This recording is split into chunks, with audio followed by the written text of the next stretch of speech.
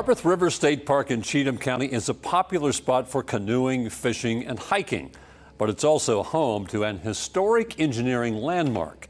News 2's Audrey Mayer is on tour in Cheatham County and takes us to this noteworthy piece of Tennessee history.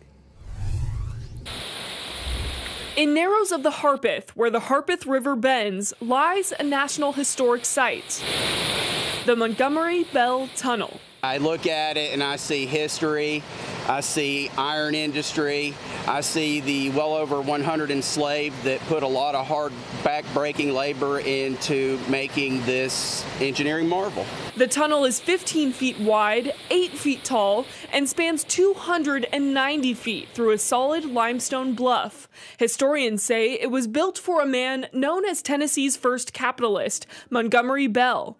The tunnel would use the river's hydropower to operate a forge. So he would mine iron ore from all around the area, or have it mined, and then they would smelt it on site, putting it into charcoal furnaces, removing a lot of the impurities out of the iron. So they need to make it into wrought iron that they can in turn sell to blacksmiths to make pots, pans, tools, cannonballs, any other implements out of iron that would have been used in the day. According to the Middle Tennessee Tourism Council, the tunnel was the first full-scale water diversion tunnel built in the U.S.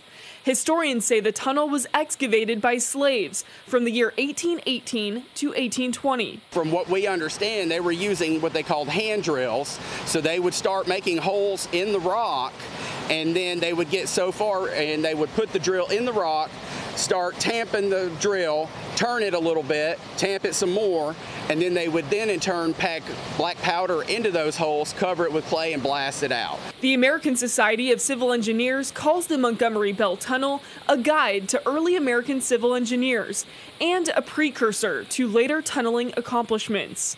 The site is now a popular hiking spot for visitors. It's very important to share this history, and it's great local history here in Cheatham County. Reporting from Harpeth River State Park, I'm Audrey Mayer, News 2.